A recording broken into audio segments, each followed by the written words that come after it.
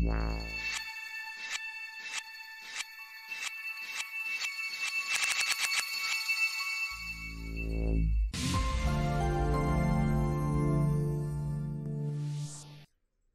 guys, welcome back to my channel vfxexpert. So guys, in this today's class we are going to see fast way to import any image sequence inside Davinci Resolve.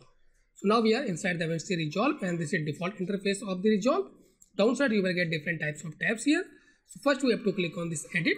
So now we are inside Davinci Resolve timelines here. After this we have to select folder from your drives.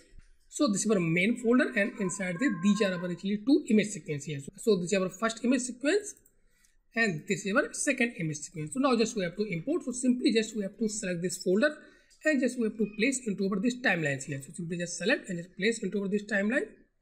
So now if we will play and check, so now simply just I will import over this image sequence inside Davinci Resolve. So like this just you can import any image sequence inside Davinci Resolve.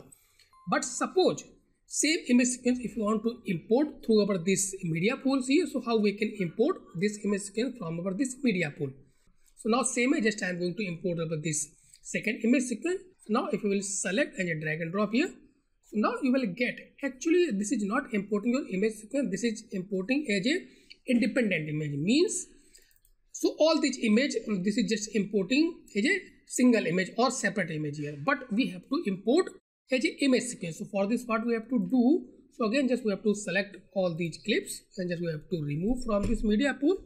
So for this, before importing any image sequence inside this media pool, first we have to check one options here. So for this on top you will get these three dots here near to this search bar here. So first we have to click on these three dots here, then go to this frame display mode and just we have to select over this sequence. Now just import same image sequence here, select this folder and then drag and drop into over this media pool here. Simply just we can select and then drag and drop into this media pool. Now if you will see, so same image sequence just I have imported over through this media pool. Then after this, suppose if you want to maybe change your image sequence, maybe frame rate, all these things, then simply just you can right click on this media, then go to this clip attribute and just you can select this video frame rate according to requirements here. Then after this you can go to this edit and just simply just you can place this image sequence into your timelines here. So this is actually another way, but if you are importing through this media pool, then we have to check these options. So again just click on three dot, then go to this frame display mode and just we have to select this image sequence. Even if you are importing through this drives here, then you have to again same, first you have to select this sequence option, then only just you can import this image sequence inside Davinci Resolve here. Now same as suppose if you are importing your media files from your drive, so simply just you can select. So now again this is same media files here, so simply just if you will open this one, so you will get this image sequence here. But if you will not check this one, so by default this will select maybe auto, so you will get like this independent image here. Okay, so just simply just you have to check this one first sequence, then only you will get this image sequence and just simply just you can drag and drop into this media pool here. Then after this you can place into this timelines here. So these are actually other options here.